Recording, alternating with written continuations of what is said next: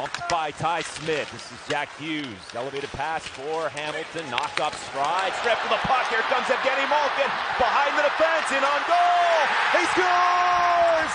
Evgeny Malkin!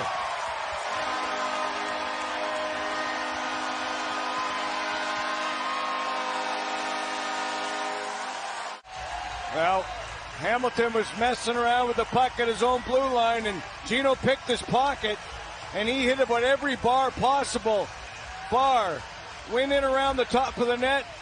It was in, yep, all the way around the top of the net before it hit the goaltender and went back in. No question about it. What a beautiful shot by Evgeny Malkin. That was something special, wasn't it? What a view there, too. Does it get any more perfect? No.